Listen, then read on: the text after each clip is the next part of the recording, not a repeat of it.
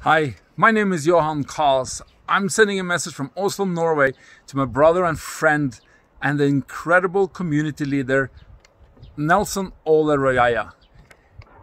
You have mobilized to combat the threats of starvation and sickness from the Covid-19 virus.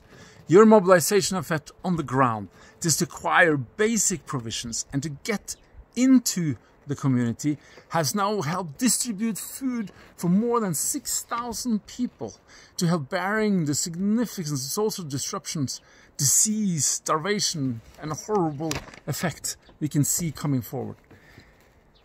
Your leadership is about the future, which systems has resilience first and the creative capacity and adapt to this crisis. Nashulai is the first ever community-owned and directed wildlife conservancy, which you are overseeing.